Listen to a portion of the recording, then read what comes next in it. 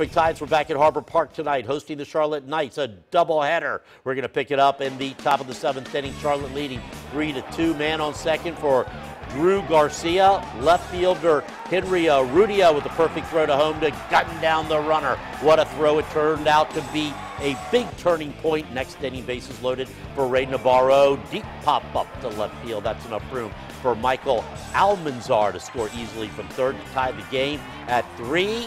And then in the top of the ninth inning, more Tides defense. Trace Thompson, the hot shot up the middle, but out of nowhere, it's Ray Navarro with the nice grab to end the inning. And the Tides close it out in the bottom of the ninth.